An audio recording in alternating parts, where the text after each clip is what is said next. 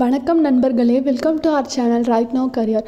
இது வரைக்கும் நம்ம சேனலை சப்ஸ்கிரைப் பண்ணாதவங்க ப்ளீஸ் சப்ஸ்கிரைப் பண்ணிக்கோங்க. அப்போ தான் எப்போ உங்களுக்கான யூஸ்ஃபுல்லான வீடியோ போட்டாலும் உங்களுக்கான நோட்டிஃபிகேஷன் வரும். சரி, வாங்க வீடியோக்குள்ளே போகலாம். இப்போ நம்ம வீடியோவில் என்ன பார்க்க போகிறோம் அப்படின்னா, குரூப் 2 தேர்வு புதிய பாடத்திட்டத்துக்கான கருத்துக்களை தொகுக்கும் பணி தீவிரமாயிருக்கு. அதாவது கொஞ்ச நாளைக்கு முன்னாடி, ஒரு 1 வீக்குக்கு முன்னாடி குரூப் 2 தேர்வு, குரூப் 2 2A இதுக்கான புதிய பாடத்திட்டம் அறிவிச்சிருந்தாங்க. ஸோ அந்த பாடத்திட்டத்துக்கு நிறைய பேர் சரின்னு சொன்னாலும் நிறைய பேர் எதிர்மாறான கருத்துக்களை தெரிவிச்சிருந்தாங்க. அதனால ஸ்டூடெண்ட்ஸான நம்மக்கிட்டேயே என்ன கேட்டிருந்தாங்க அப்படின்னா, அந்த பாடத்திட்டம் ஓகேவா, இல்லை அதில் ஏதாச்சும் மாற்றம் ஏற்படுத்தணுமா, அதுக்கான கருத்துக்களை தெரிவிக்கிறதுக்காக அவங்களுடைய வெப்சைட்டில் ஒரு சர்வே லிங்க் கொடுத்துருந்தாங்க. அதை யூஸ் பண்ணி கருத்துக்களை தெரிவிக்க சொன்னாங்க. இதில் வருத்தப்படக்கூடிய விஷயம் என்ன அப்படின்னா, என்னதான் குரூப் 2, குரூப் 2A, குரூப் 4 அந்த மாதிரி தேர்வுகளுக்கு, அதாவது TNPSC தேர்வுகளுக்கு 5 லட்சத்துக்கும் மேலே எழுதினாலும் இந்த சர்வே அட்டன் பண்ணவங்க அப்படின்னு பார்த்தீங்க அப்படின்னா ஒரு 50,000க்கும் மேற்பட்டோர் தான் அப்படின்றது வருத்தத்துக்குரிய விஷயமா இருக்குது. அது ஒரு பக்கம் இருக்க, கருத்துக்களை தெரிவிச்சிருக்காங்க இல்லையா, அந்த கருத்துக்களின் தொகுக்கும் பணி இப்போ ரொம்ப தீவிரமாக இருக்குது அப்படின்னு சொல்லியிருக்காங்க.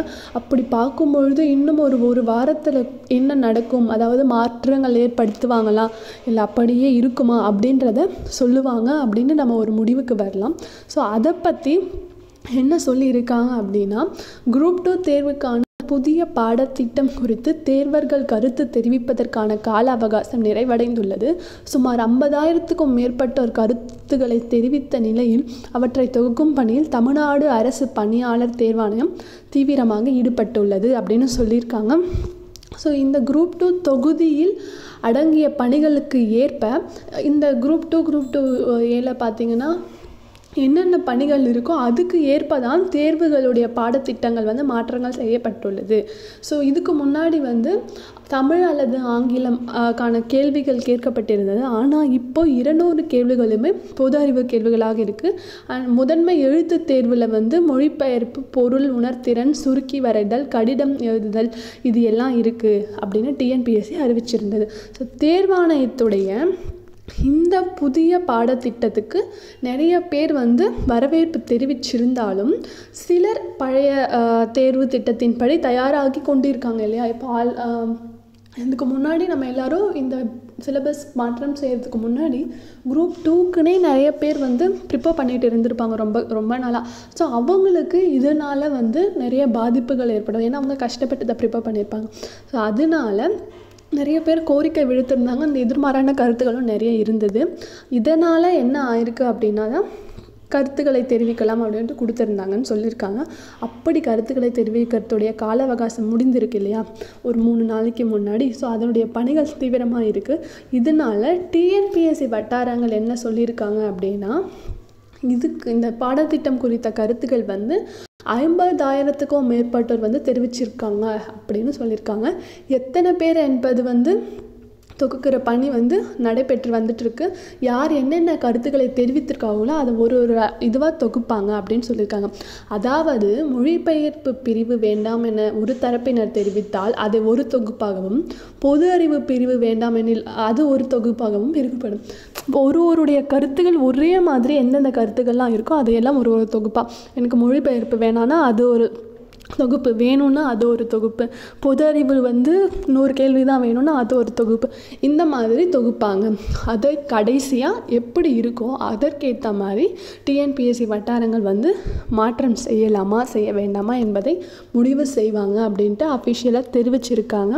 ஸோ இது நமக்கு இது சிலருக்கு நல்லதாக அமையும் அவங்களுடைய மாற்றம், சிலருக்கு அவங்க நினச்ச மாதிரி அமைஞ்சிருக்காது. ஆனால் எதுவாக இருந்தாலும் நீங்கள் உங்களுடைய ப்ரிப்பரேஷனை சரி, இந்த கருத்துக்கள் தெரிவித்து சிலபஸ் என்ன ஆகுது பார்க்கலாம், அப்படியே இருக்கட்டும், அப்படியே இருக்கும், இல்லை மாற வாய்ப்பு இருக்குது, அதனால் அது வரைக்கும் படிக்க வேணாம் அப்படின்னு நினைக்கிறவங்க நிறைய பேர் இருப்பீங்க. சிலர் என்ன நினைப்பீங்க அப்படின்னா, படிக்கலாம், எதுவாக இருந்தாலும் பரவாயில்ல அப்படின்ட்டு இருப்பீங்க. சிலர் என்ன நினைப்பீங்கன்னா, படிக்கணும்னு நினச்சி எடுத்து வச்சாலும் அதுதான் மாறப்போகுது அப்படின்ட்டு கொஞ்சம் லெத்தார்ஜிக்காக படிப்போம், சரியாக படிக்க மாட்டோம். ஸோ அந்த மாதிரி கேட்டகரியில் நிறைய பேர் இருப்பீங்க. ஸோ எதுவாக இருந்தாலும் அது மாறுதோ மாறலையோ அது வேறு, எதுவாக இருந்தாலும் உங்களுடைய ப்ரிப்பரேஷனை நீங்கள் தொடர்ச்சியாக பண்ணிக்கிட்டே இருங்க. என்ன தான் இருந்தாலும் அப்படி மாற்றங்கள் ஏற்பட்டாலும் இதிலிருந்து சிலது குறையலாம், இல்லை இதிலிருந்து சிலது ஏறலாம். ஓகேவா? அப்படி நீங்கள் அந்த ஏதாச்சும் நீக்கினாலும் அது படிக்கிறது உங்களுக்கு வேஸ்ட் ஆக போகிறது. அது ஒரு ஜென்ரல் நாலேஜ் தான் நமக்கு. அதனால நீங்கள் உங்களுடைய ப்ரிப்பரேஷனை தொடர்ச்சியாக பண்ணிக்கிட்டே இருங்க. ஏன்னா கொஞ்சம் தான் மாறப்போகுது, கொஞ்சம் தான் குறைய போகுது. ஏன்னா ஸ்லைட் சேஞ்சஸ் தான் பண்ண போகிறாங்க. அதனால் ஒரு பெரிய இது கிடையாது. ஸோ உங்கள் ப்ரிப்பரேஷனை நீங்கள் இதை பற்றி யோசிச்சுட்டு இருக்காமல் படிச்சுட்டே இருங்க. Okay, so all the best. Thank you.